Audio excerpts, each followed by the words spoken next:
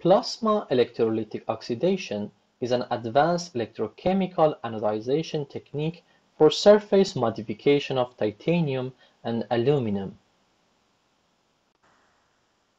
This technique is widely used in aerospace, chemical, and biomedical fields.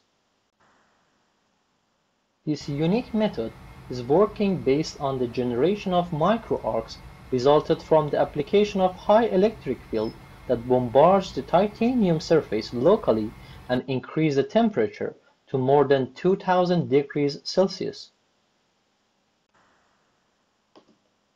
Formation of micro-nanopores on the surface significantly improves the bioactivity of surface, while by controlling treatment parameters, formation of different surface morphologies are also achievable.